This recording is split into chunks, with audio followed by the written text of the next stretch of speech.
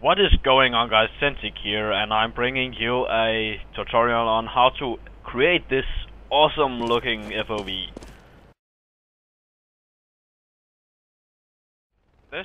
To me, this looks really awful.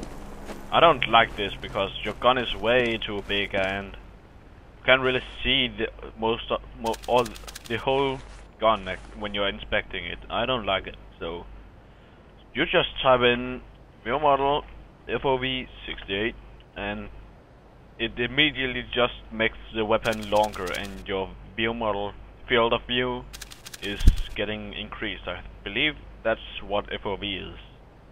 And now let's type in Viewmodel offset X. If you put it on -1, it goes to the left side. If you put it to 2, it goes to the right side. So let's just keep it as on the right side because that's where I actually have my weapon.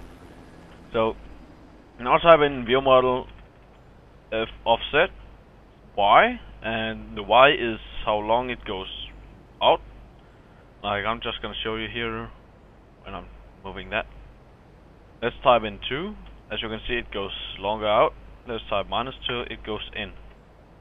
I prefer using the out because it makes the weapon look longer, and yeah, this is great for editing between.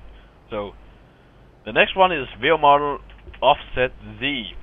Viewmodel offset Z is your angle up and down. So if you put it on 1, it goes 1 up.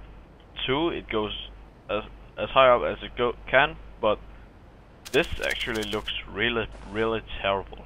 And as you can see, there's a texture missing on your left side of the arm, so we don't like that. So I'm just gonna use 2. That's my favorite.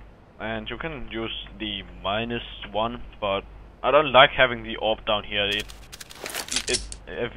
I put out the Glock, you can actually see that it doesn't really aim at it, if you ask me. So I like having it at 1. There we go. This gives me the best feeling I can get with every single weapon. So yeah, this was a FOV tutorial on CSGO. Sentic out.